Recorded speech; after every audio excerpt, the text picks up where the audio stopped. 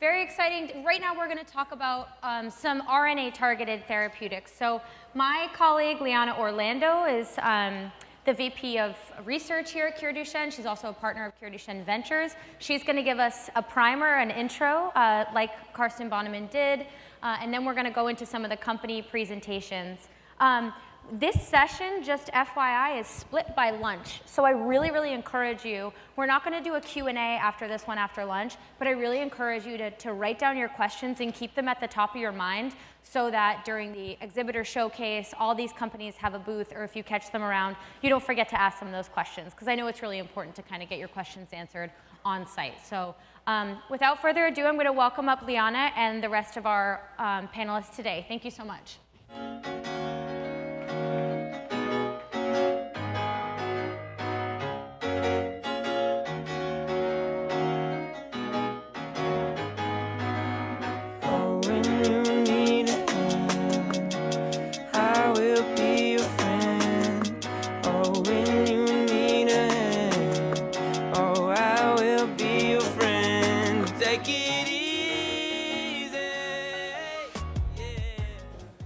Hi, everyone. We have a great lineup of talks today before lunch and after lunch, as Carrie said, so I'm going to jump right in and give a little bit of a background, so maybe we're all starting from an even playing field, so to speak. So the title of this section is Restoring Dystrophin Through RNA-Targeted Therapeutics. So I thought I'd start with what is RNA. So if you don't know, don't worry. I'm going to get into it in the next slide. But what we're going to cover with these RNA-targeted therapeutics are a collection of different therapies, exon skipping, which is happening mostly with antisense oligonucleotides, a word you're going to hear a lot today. Another approach for delivering exon skipping machinery by delivering it via AAV, which is a little bit more similar to what you heard this morning in the gene therapy talk, and some stop codon read-through agents. So these are all different strategies for restoring dystrophin by targeting the RNA. So what is RNA? So our genes, or our genome, is our DNA, which sits in the nucleus of our cells, and that genetic information encodes the proteins in our body. So the DMD gene is what encodes the dystrophin protein. And for that to happen, there's this intermediate step where this message or messenger RNA is made. And that can be thought of as the instructions for making the proteins from a gene. And so all of the therapies we're talking about today, I'm going to see if I can get the laser pointer to work. Oh, yeah. Is targeting sort of these intermediate steps between the DNA and the protein.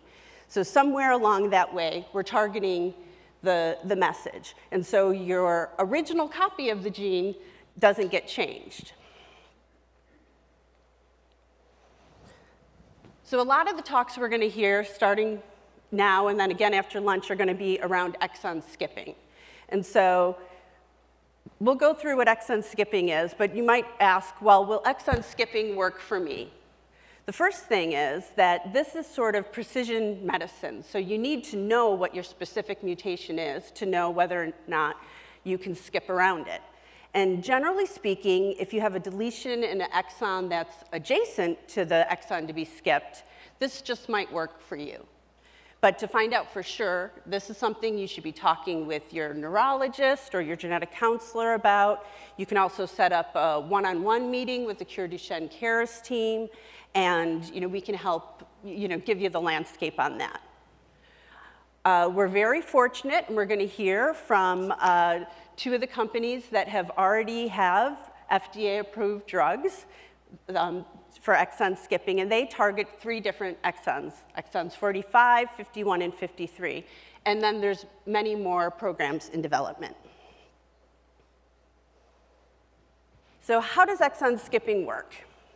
So what I'm showing in these blue boxes can be thought of as the building blocks of the gene. So exons can be thought of the building blocks. And the DMD gene is really big, dystrophin's really big, and there's 79 exons. And I'll draw your attention to the shape of these different boxes, because what that represents is the way the coding sequence has to match up exactly at the boundary from one exon to another. So the shapes need to fit exactly together for you to be able to get from the beginning at exon 1 all the way to the end at exon 79. And if they don't fit, we have a problem. And if you look in this sort of middle column here for Duchenne, in the context, we'll go through an example if you're missing exon 50. In the context of missing exon 50, now the shape of 49 and 51 doesn't match up exactly, and you have this gap. So the code does not actually link up in the way it's supposed to. And so the mRNA reading frame, the messenger RNA reading frame, is disrupted, and you don't get dystrophin protein. And so what exon skipping does is say, okay, can we skip another exon and actually make those pieces fit back together? So that's this last column that we're looking at here. So we'll say, in the context of a mutation where you're missing exon 50, if we use something like an antisense oligonucleotide, something that blocks exon 51 from being included, now the reading frame can be restored, because exon 49 actually matches up with exon 52 in the right way. And so now you will get all the way from the beginning at exon 1 to 79, but just be missing those 2 exons in between. And it turns out that that can be a functional dystrophin protein. Nature has taught us there's some individuals who are missing certain exons that naturally skip other exons and have what's called revertant fiber. They have some dystrophin production, just missing little pieces in the middle. And small amounts of that can actually lessen the severity of the disease. So the premise of exon skipping is trying to take what we've seen a little bit in nature and maximize that process. And this exon skipping works not just for single exon deletions. It can work also if you're missing multiple exons all at once. And this is just another example of a 2-exon deletion if we're missing 49 and 50. Again, 48 doesn't match up with 51. But if you also, doesn't match up with 51. But if you also skip 51, now the reading frame is restored, and you would get a dystrophin protein, which would just be missing those 3 exons in the middle. So this is the concept of exon skipping.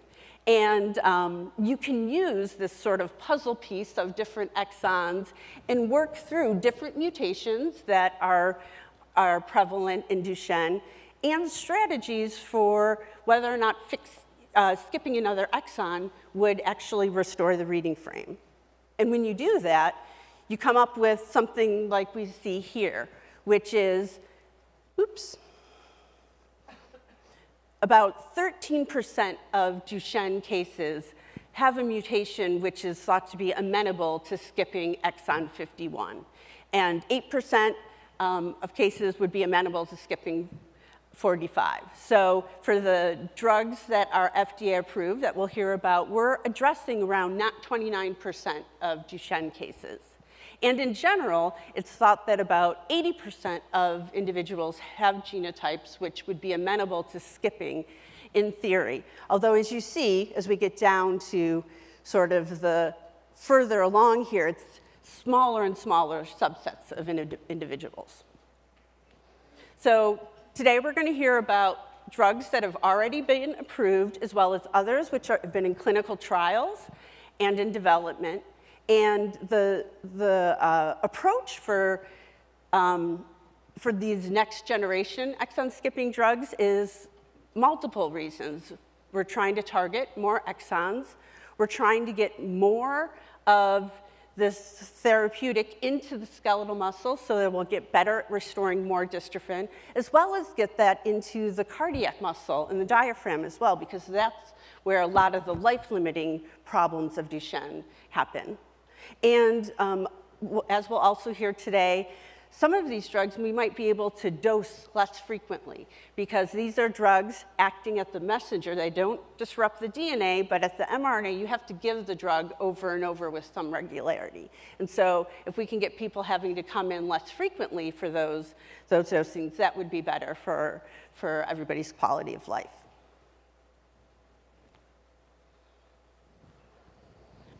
So you heard this morning about gene therapy, and a lot of that was focusing on AAV virus delivery of microdystrophin, which at the moment is just a one-time treatment. And I just walked through sort of exon skipping with antisense oligonucleotides, and that, as I said, is a treatment that has to be given regularly over time. So these are two sort of distinct approaches, although as science is evolving, there's actually even some things which fall a little bit in between. And we're going to hear a talk in this session about that as well, where Kevin Flanagan will be speaking about using AAV to deliver sort of the machinery to skip a particular exon. And so, again, this is you would give the dose once, but then the cells themselves would make that exon skipping therapeutic over the long term. So we look forward to his talk. I won't steal his thunder, but it particularly is targeting duplications of exon 2, which represents about 1% of individuals with Duchenne. And he's got really interesting data from individuals that have been treating, included, as you mentioned earlier today, a very infant toddler who had tremendous restoration of dystrophin. And then the last sort of RNA-targeted therapy we're going to hear about today is from PTC, which their therapy targets a different type of specific mutation, which are nonsense mutations. And nonsense mutations give a premature stop codon in the middle of the RNA. So in this picture, the RNA is sort of shown here kind of in brown, and usually at the end of that message there's a stop signal. But in the case of a nonsense mutation, that stop signal is in the middle, and so instead of having the full normal protein made, you have it abnormally truncated and it doesn't do what it's supposed to do. And so what stop codon read-through drugs do is actually bind to this machinery and say, ignore that premature stop codon, that one that's not supposed to be there. And the goal is then to continue reading the message through and getting the full-length dystrophin. And like the antisense oligonucleotides, this is also a treatment that has to be administered multiple times for therapeutic benefit. So I think that's it for me. Kevin? Yeah. Thank you for that great introduction to exon skipping. I'm going to talk about viral exon skipping, or vectorized exon skipping, as we often talk about it, using what's called a U7 small nuclear RNA. And I want to begin, bear with me for a moment, to tell you a little bit why we began with exon 2. Exon 2 duplications are the most common duplication, but the front end of the gene has some special characteristics that make it particularly attractive for thinking about this route of therapy. And I talked earlier about learning from patient biopsies and so forth. So this example actually drives some of what I'm going to show you later in the data. So if you bear with me, we found a nonsense mutation in exon 1 in a family, in a man who stopped walking at age 70 years. And he had about 15% of levels of a protein that was almost normal size. Then we went on to find 5 other families across North America who were all related by this. We proved they were related by doing genetic testing. They didn't know they were related. So across the United States, there's a founder allele in which it doesn't interfere with growing up and having a family, and you have muscle aches and pains. And the very worst example we've seen is someone who stopped walking at 70. We found multiple people walking at 80 with no symptoms, didn't even know they had it. So that protein is sufficient to give us that much function. So the reason I began with that, this is what we call the 413 kilodalton form of it. The reason I began with that because when we worked out why it was doing this, we determined that there's something called an internal ribosome entry site, or IRES. And the IRES is found within exon 5, and the protein, the assembly of the machinery to translate from RNA, where the ribosome gets together and starts translation. That's usually at the front of the gene, but there's an extra site in the Duchenne gene. And we noticed that it's active anytime we saw something like duplication. We saw that it was not active when there's a duplication of exon 2. It's active if there's a nonsense mutation exon 1. I just showed you that.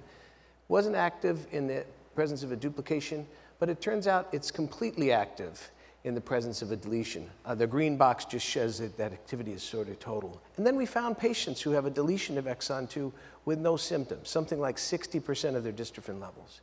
So this means if we skip entirely all of exon 2, we make this iris-driven form. If we skip one copy, we make wild-type dystrophin, not a miniaturized dystrophin or not as typical exon skipped one. So the way we do this is to use something called, we went after this with something called a U7 small nuclear RNA. So this is an RNA that is never translated into protein. It has a special promoter. It pumps out RNA copies. It's got a usual role processing another gene. And what we do is, where it's marked in the yellow box, antisense. We target the exon. We take out what it usually targets, and we put in antisense for our target exon, in this case exon 2. So this has some advantages. We can target it to whatever exon we want. It doesn't get turned into a transgene, so transgene product immunity is not a problem. The RNA itself is not immunogenic. And once we put it in, it should be efficiently interfere with splicing. And our vector, our first version of this, and the one we've used in the trial, contains 4 copies. Because it's very small, we can fit multiple copies into an AAV genome. So ours has 4 copies, 2 directed toward the splice acceptor site, 2 directed to the splice donor site. And we've gone on to show pretty thoroughly that this is safe in animal models. These are what we call IND-enabling studies, and that it's specific. We don't see general off-target splicing effects. That would be a concern. If we put this in and it's pumping out, do we mess up splicing of other genes? And we don't. It's very specific for exon 2. So I'm going to share with you a little bit update on some of the data from a trial run by my colleague Megan Waldrop at NCH, where this was used to treat patients. And in fact, 3 patients were treated. And the production of the virus was limited. We had foundation support for production of the virus. We had enough to treat 3 boys. And I'm going to point out all throughout, I'll talk about the 8.9-year-old, almost 9-year-old boy, 13.7, almost 14-year-old boy was treated. And in the end, that left us only enough virus to treat an infant. And that was kind of serendipitous, as I'll show you. So we treated a 7-month-old infant, found because of an elevated CK, tested for another reason. And so he was treated at 7 months of age at 8.26 kilograms. And I want to show you a couple of pieces of data from that. All of you Duchenne parents know that the transaminases, AST and ALT, are already elevated in boys with Duchenne. They're also things we follow. They track with the CK because they're released from muscle. They're also things we follow when we give gene delivery. And these markers here for AST, ALT all show changes, elevations in Duchenne at the beginning, but also sort of spikes when we give the therapy, as we always see with gene therapies, but a decrease. But the striking thing here, though, is the CK values I want to show you in the bottom right. The CK in all the boys went down remarkably, quite remarkably. And the important one is the infant. So CK varies with activity. That's why we don't like it very much in, not every visit your doctor probably doesn't check it. If your son goes to a birthday party and runs around the backyard, it could be 5 times as much as it was the week before.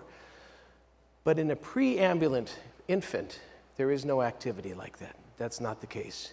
So he went from about 13,000 at his first screening value, and a year later is still at 1,000. So this is quite remarkable decrease. What's the correlate of this? Well, this is a complicated slide, so bear with me for just a moment. We look at what our U7 is doing in 2 different ways. What is it doing at the RNA level? How is it engaging at the RNA? How is it changing splicing? And then what is it doing for protein? On the left is the RNA studies. And in the dark bar is the transcript that has complete exclusion of exon 2, deletion of exon 2. The gray portion of the bar is wild type, 1 copy of exon 2.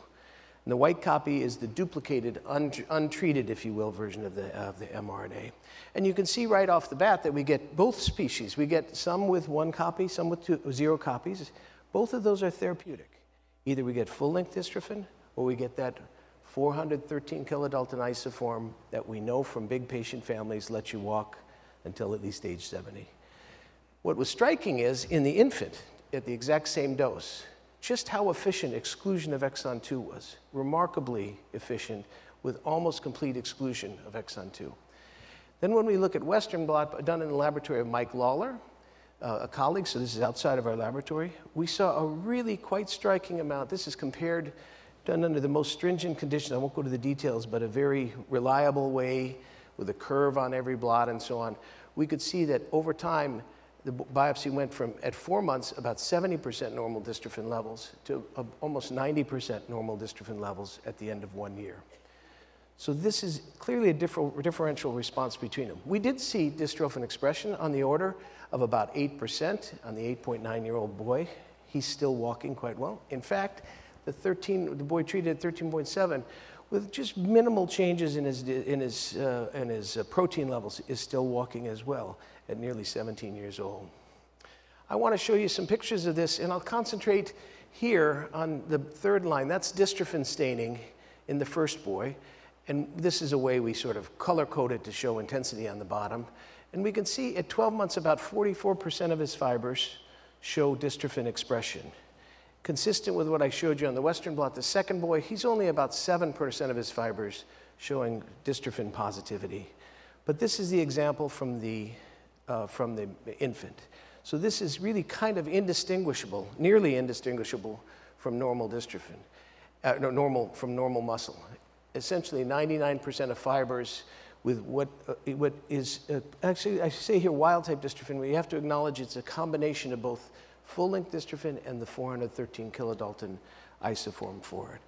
Either way, it's quite a really remarkable amount of dystrophin for it.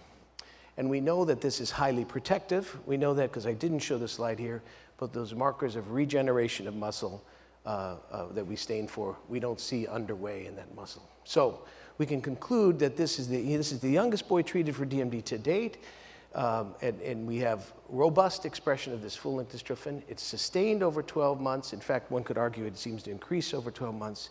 We saw no side effects at this dose, no significant side effects at this dose of 3 to the 13th. And certainly further studies are required, including dosing of more infants in particular, and higher dosing in older boys as well. But it certainly sets the precedent, proof of concept for that we can reach quite high efficiencies of U7-mediated exon skipping. And I'll just close by pointing out colleagues, mostly Dr. Waldrop, my close colleague who was running the trial, and the group who helped us to develop it, Dr. Wen and Dr. Vuland as well. Thank you very much.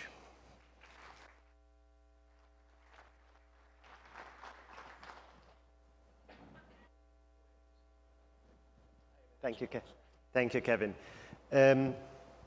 That's not my slides.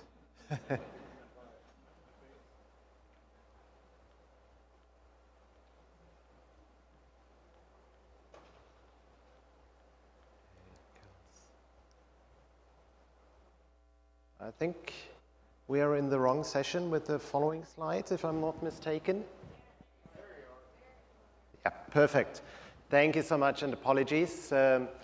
Thank you very much for the opportunity to provide an update from PTC Therapeutics and talking about the earlier mentioned nonsense mutation read-through therapy. By way of introduction, my name is Christian Werner. I'm working in the Global Medical Affairs team at PTC Therapeutics as the DMD Therapeutic Area Lead, and will provide an update on the value for boys with nonsense mutation, Duchenne muscular dystrophy, and the treatment of ataluren. So PTC has a long history in working in the DMD space, just celebrating the 25th anniversary, and this is also the time that we have been working in the Duchenne space and serving for the Duchenne community, and there is also a year-long collaboration and support from Cure Duchenne providing early funding for this research.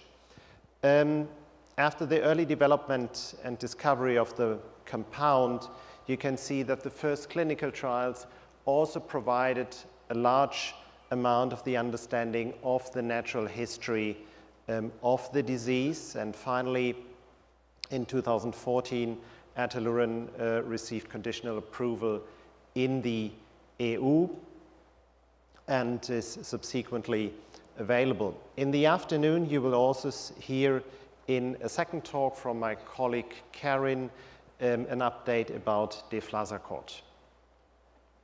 So ataluren, as said, is a small molecule for the treatment of nonsense mutation DMD. It's the first and only approved therapy to restore the dystrophin in NMDMD, and is available in more than 50 countries worldwide.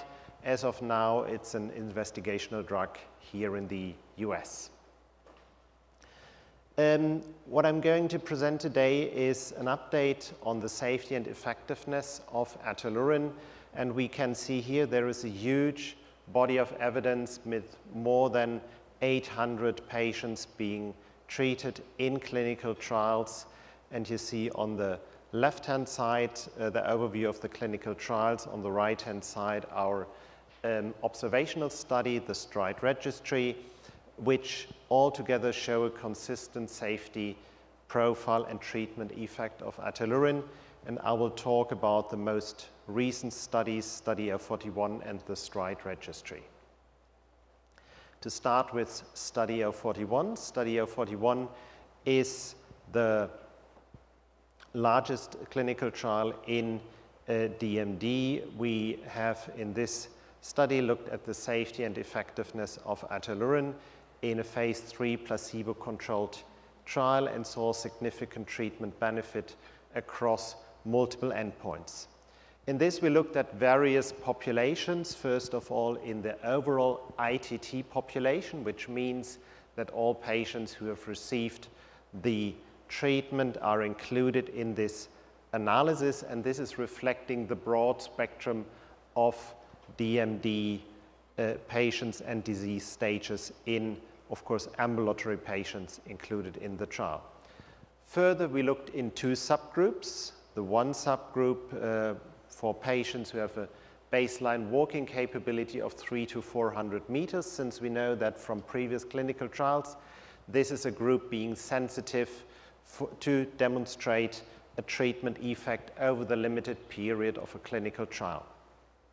In addition, and defined as the primary analysis population, we defined the population with a baseline 6-minute walking distance of more than 300 meters and used as a second criteria the stand from supine time of more than 5 seconds, and expected this being a more sensitive population, which finally, when we see the results, didn't come true. So we saw numerical benefit in this population, while in the other two groups, and I show this in a minute, we saw significant treatment effect, delaying and preserving the motor function here.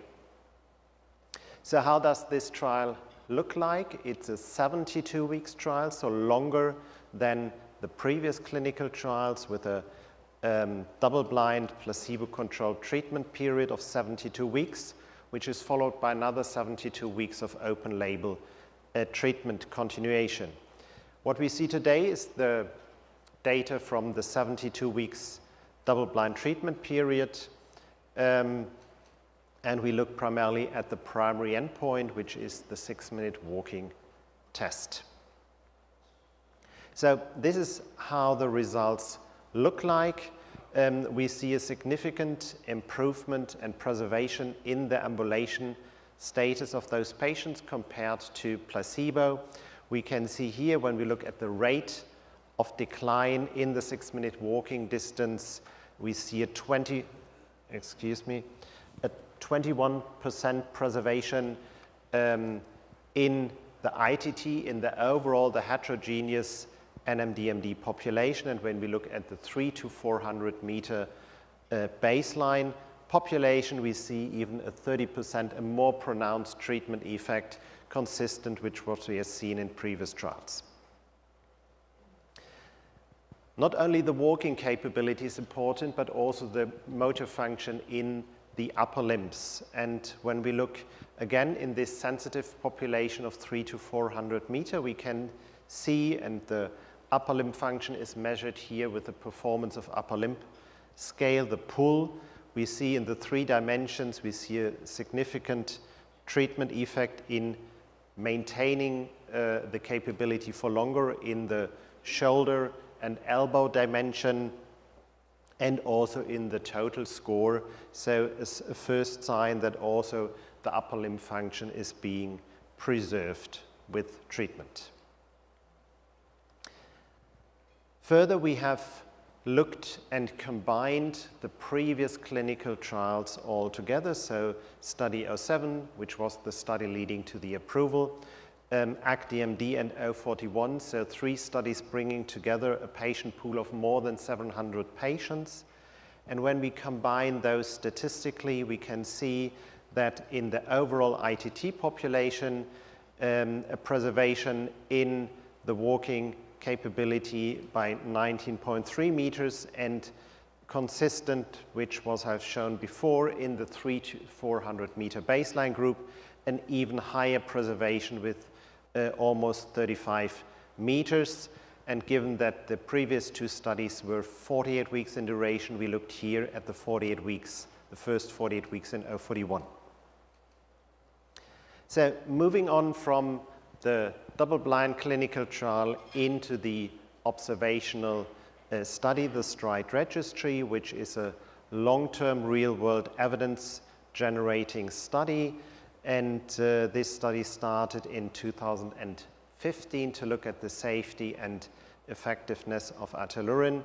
And as of January 2022, more than 300 patients have been included in this registry with an observational period of at least 5 years. So the data as of January last year, we can see that the time to loss of ambulation has been delayed by 4 years in the patients being treated in the STRIDE registry when compared to a natural history cohort coming from the Synergy Consortium. An even later milestone, usually occurring after loss of ambulation, is the decline in the pulmonary function. And also here we can see a difference in favor of the patients being treated in the STRIDE registry with ataluren, where the reach of pulmonary milestones here measured by the forced vital capacity of 60% is preserved and delayed by 1.8 years. To conclude, a quick update on the safety. Overall, the ataluren safety profile is consistent with what we have seen in the previous clinical trials, with the number of safety effects being in the same range like the patients being treated with placebo. And the majority of safety events were mild to moderate, which summarizes in a generally well-tolerated safety profile across the studies. To conclude, I would like to thank all patients and families participating in this clinical trial and all the individuals who helped to make those clinical trials happen.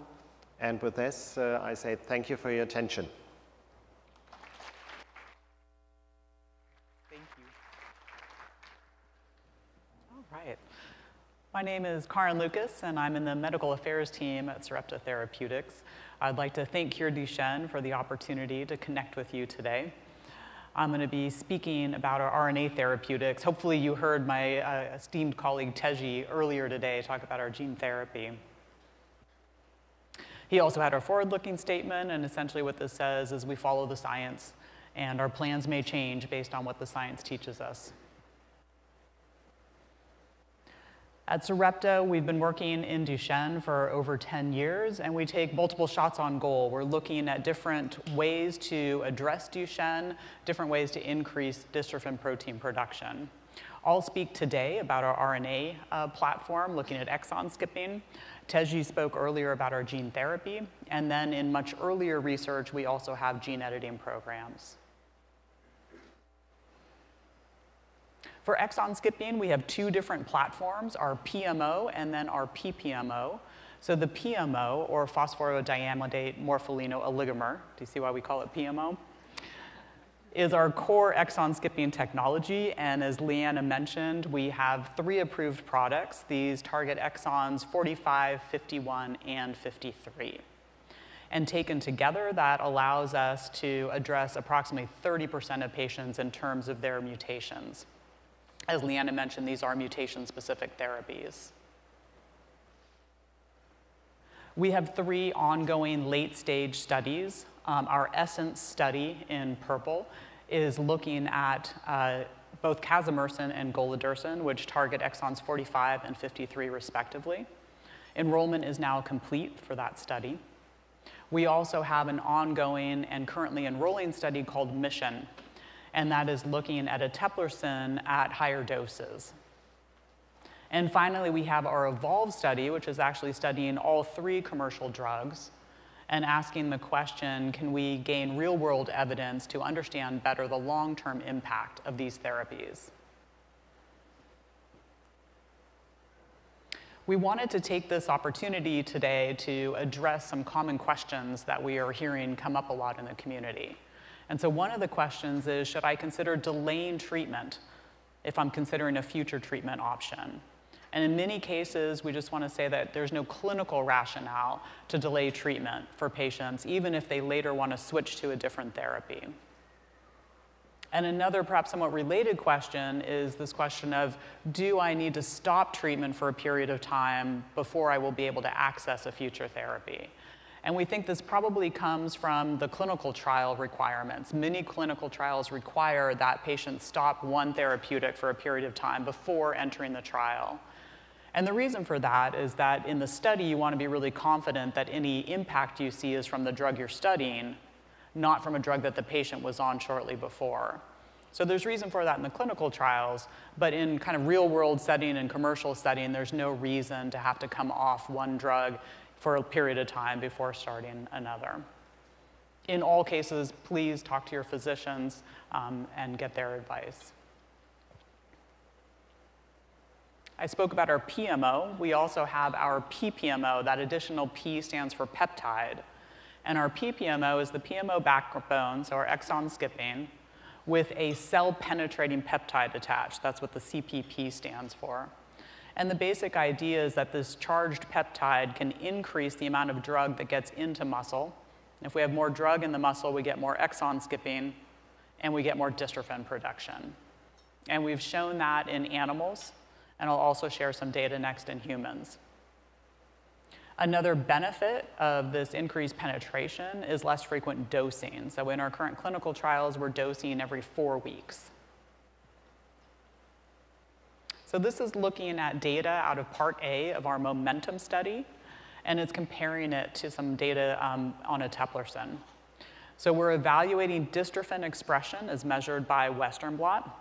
You can see we have baseline for all the patients, and that's important to do because there is trace levels of dystrophin present in most patients. So it's really critical to understand what's that pre-treatment level to then know how much are you increasing the dystrophin after treatment. As you can see in yellow, we have our eteplirsen treatment, and after 24 weeks of treatment, we see that the dystrophin increases to an average of 0.8%. When we compare this then to our PPMO study in purple, first I'll talk about the 20 mg per kg. We see at an earlier time point at 12 weeks that dystrophin is an average of 3%. And then at the 30 mg per kg, at that earlier 12-week time point, we see an average of about 6.5%. So these are small numbers, but this data has us excited enough that we're moving forward with this trial as quickly as we can. And we're pleased to say that we've fully enrolled Part B of MOMENTUM. And our intention, assuming the data is what we hope it will be, is that we will use that data to apply for accelerated approval for SRP 5051. Everything we learn out of these studies is really going to inform our approach to additional exons in the future. I also want to mention SareptAssist. These are my case manager colleagues. And SareptAssist is your personal case manager if you are a patient or family that's interested in treatment. These case managers will guide you through the entire process of understanding the requirements for treatment and then also assisting with making sure that you have insurance or some other financial reimbursement in order to be able to access the drug. To learn more, please feel free to reach out to us. You can send us email at advocacy@sarepta.com. And then we also have a newsletter if you want to keep up to date on everything that's happening in Duchenne with Sarepta. You can either scan the QR code, or later you can go to duchenne.com and sign up there. And with that, I just want to conclude again by thanking Cure Duchenne and also thanking all of the patients and families who have participated in all of our studies. We wouldn't be here without you. Thank you.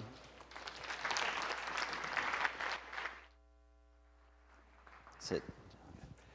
Hi there. My name is Adam Gold. I'm also part of the Medical Affairs Department for NS Pharma, and it is my honor and privilege to be here with you guys today to tell you a little bit more about Viltepso and its clinical development program.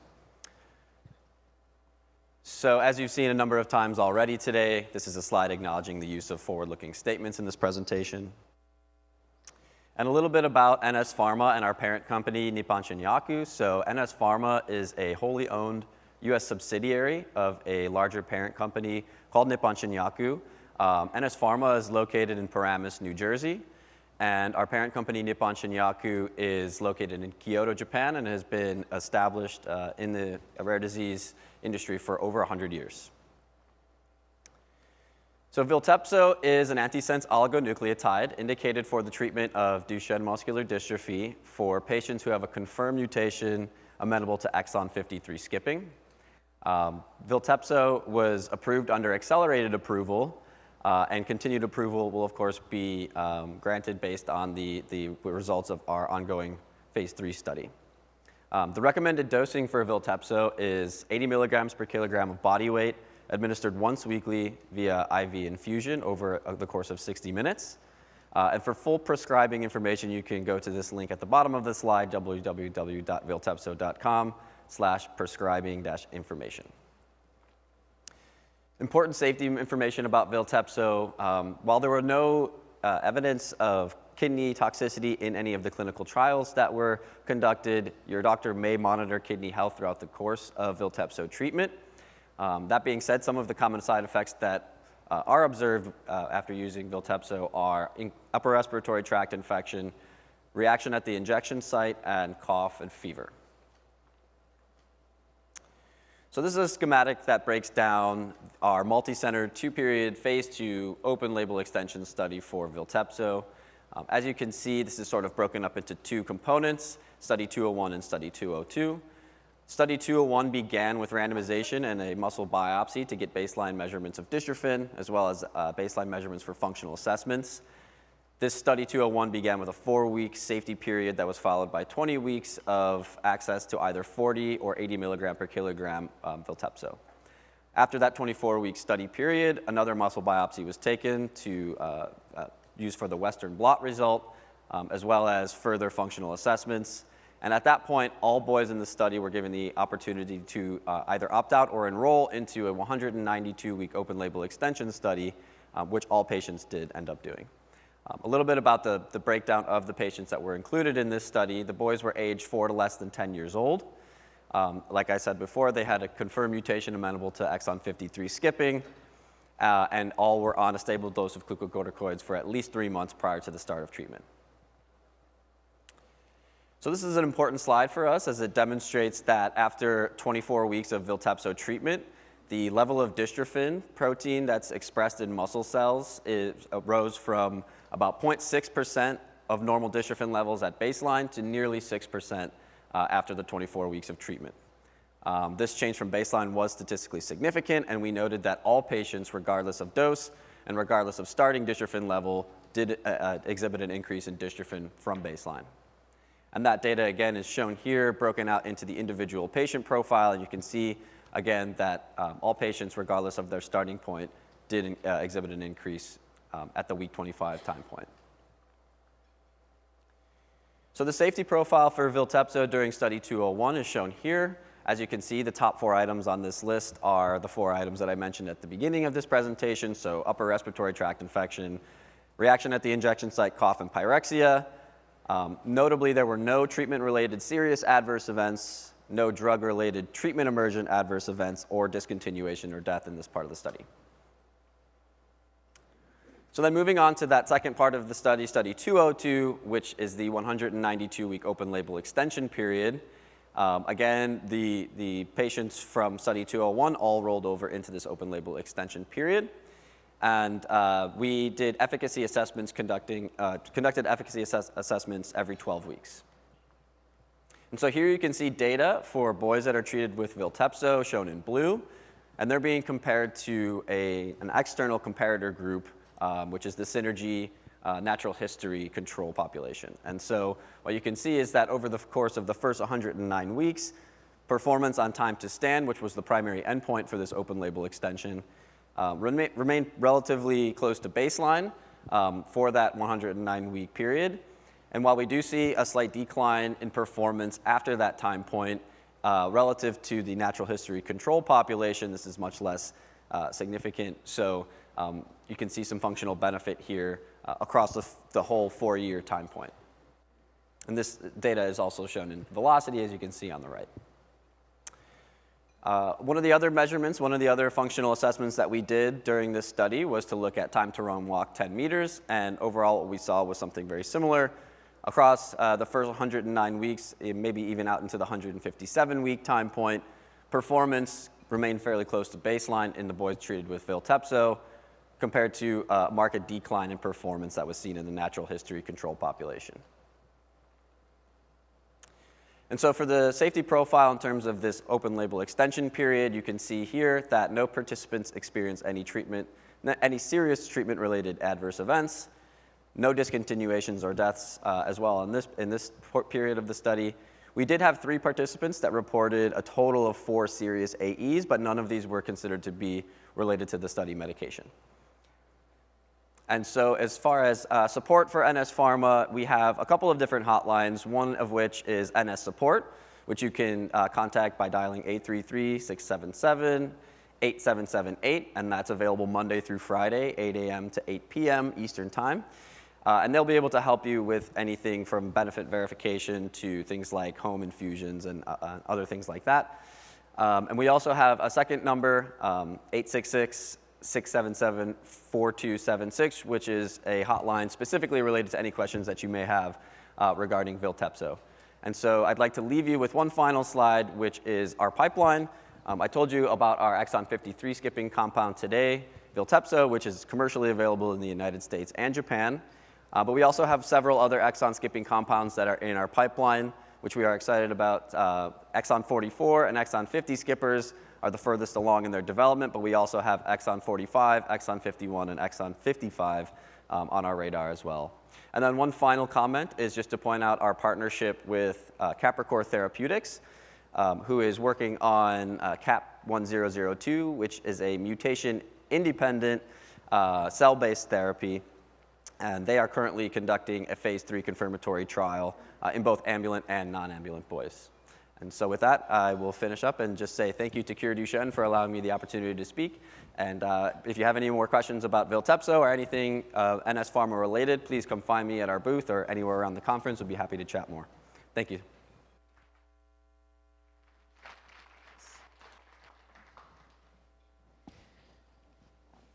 So I know I'm standing between you and lunch, so thank you for bearing with me.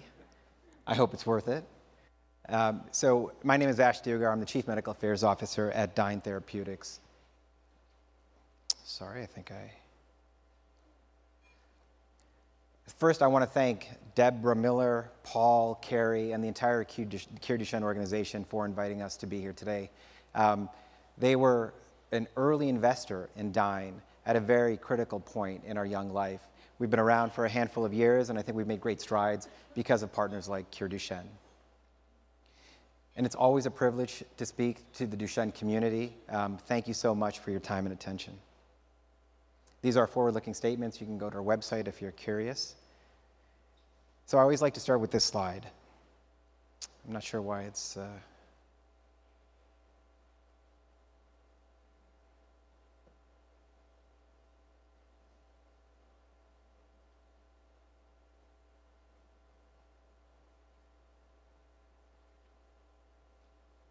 Seems to not be going.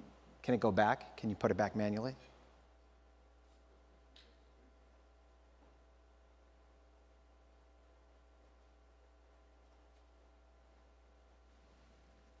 Are you able to go back manually?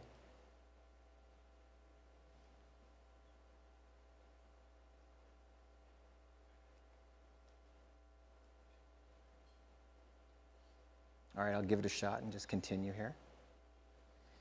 So for some reason, it's skipping slides. So our therapeutics are built on the FORCE platform. The FORCE platform has been in development for about 5 years at Dyne Therapeutics. And it's really a novel way to be able to develop and target antisense oligonucleotides to the nucleus to attack the genetic basis of disease. So in the case of Duchenne, we have a platform that has an antigen-binding fragment. So if you think about a monoclonal antibody, what we did is we took a portion of this monoclonal antibody called a Fab, or an antigen-binding fragment, and we've engineered it to bind tightly to something called the TFR receptor, which I'll get to on this slide in just a second. The use of the TFR receptor is really interesting because it's ubiquitous. It's highly expressed across skeletal muscle, including diaphragm and heart. And as Liana pointed out, a lot of the other modalities are unable to penetrate the heart and get into the diaphragm a little bit. Thank you. So what you see here is we took that portion called the Fab, and the whole goal of using this approach is to target and improve delivery of exon-skipping drugs to key muscles with limited off-target effects. So really targeting the muscles that you want without going into those other organs like the liver, kidney, and spleen. We then have this linker, this burnt orange string you see here at the bottom, which is a clinically validated linker.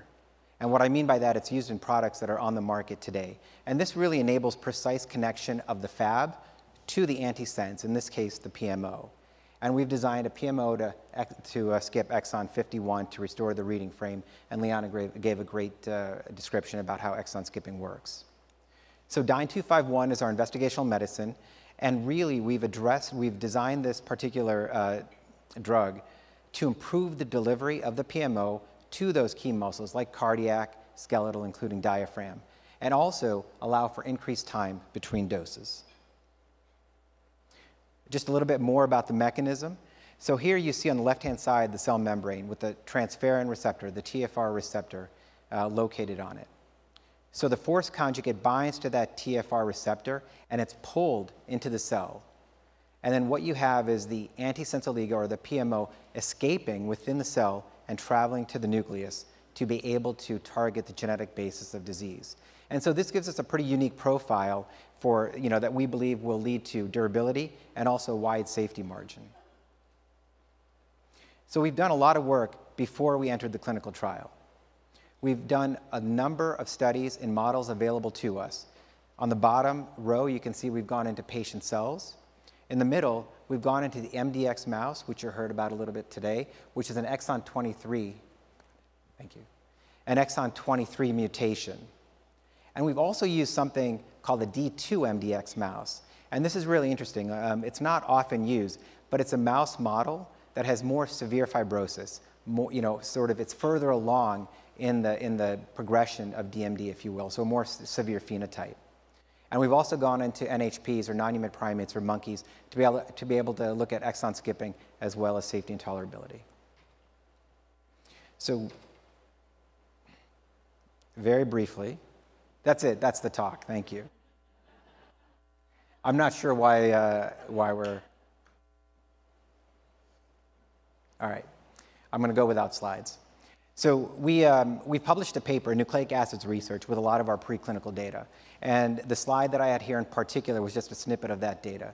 And basically, we looked at the quadriceps, the diaphragm, and the heart. And we gave a single dose of our force conjugate in the MDX mouse. And we looked at dystrophin and localization of the dystrophin to the muscle membrane. And you heard a little bit about that earlier from Dr. Flanagan. What we showed is about 50% dystrophin restoration in the quadriceps and between 80 and 90% in the diaphragm and the heart. We're really pleased to see that kind of penetration after just a single dose, and we evaluated the animals 4 weeks later in those key muscles. We also showed between 70 and 80% dystrophin-positive fibers, meaning we were able to get the dystrophin to the muscle membrane, so that gives us confidence in the function that we hope to see. And then the other slide was on the D2-MDX mouse, and that's particularly interesting because we're able to show that we can actually change the trajectory of fibrosis occurring in that mouse model. And that particular slide was in the quadriceps. So we're really pleased to see with early as well as late treatment with our force conjugate in that severe DMD phenotype mouse model, the ability to change the trajectory of fibrosis.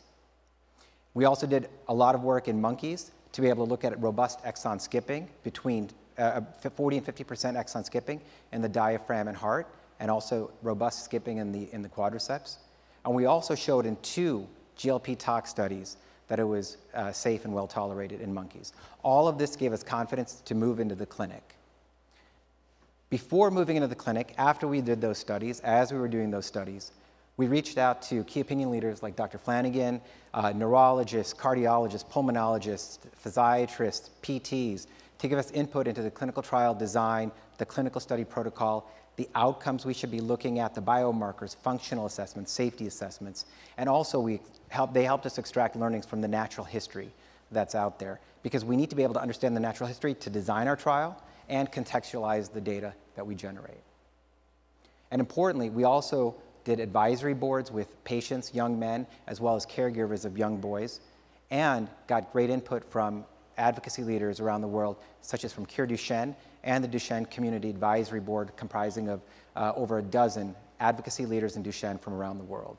All of this informed our trial design and also helped us think through how to minimize the burden on families if they were to enter our trial, as well as how to think about the clinical trial protocol, the visit schedule, and what kind of education and support we should be giving.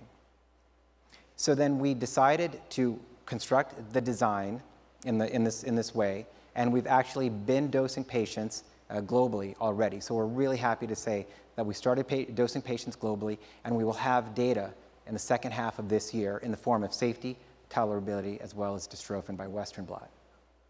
So at a high level, our clinical trial design has 4 periods, a 6-week screening period to make sure that everybody meets the inclusion-exclusion criteria, a 24-week multiple ascending dose placebo-controlled period in which participants receive either DYNE-251 or placebo every 4 weeks for 24 weeks, followed by an open-label extension period of 24 weeks in which everyone gets active treatment, followed by a 96-week long-term extension period. And again, we're looking at safety, tolerability, and dystrophin as our primary endpoints, but we have several measures of function to be able to understand lower limb function, upper limb function, cardiac function, and pulmonary function, as well as quality of life. So we really want to think through in this phase 1/2 study, we want to learn as much as we can, and this is potentially registrational. Finally, we have some very key inclusion-exclusion criteria. I want to point out that this is a study that is wide. It serves patients who are 4 to 16 years of age, both ambulant and non-ambulant, who are amenable to exon 51 skipping therapy. We do allow prior exon skipping use with a 12-week washout, and we don't allow prior gene therapy use. So we are really trying very hard to be expansive and serve the needs of the entire community in this study. So that was my last slide, I think. And with that, thank you so much. We can only begin to understand the sacrifices that you've made for decades to be able to advance all these therapeutics that have been talked about today and that will come up in the next section. So thank you so much, and I appreciate your time.